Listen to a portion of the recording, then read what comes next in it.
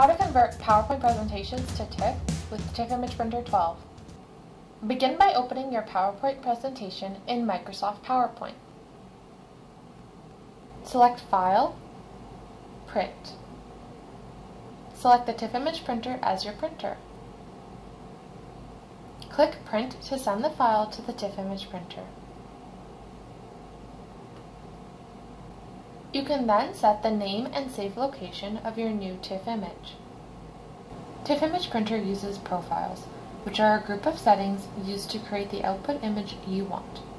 You can select the profile you want applied to your output TIFF image from the Save As type.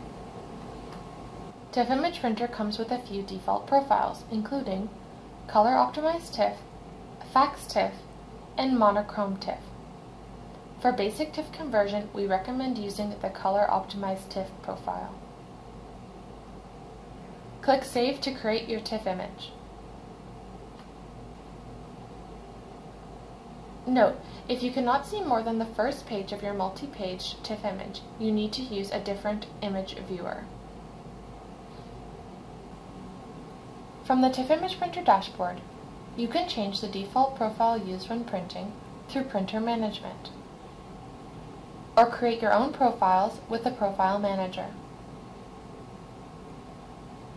You will need to create your own profile if you are looking to create serialized TIFF images, where each page becomes its own TIFF file instead of multi-page TIFF images, merge multiple files into a single TIFF image, or turn off prompting for a file name and save location each time you print.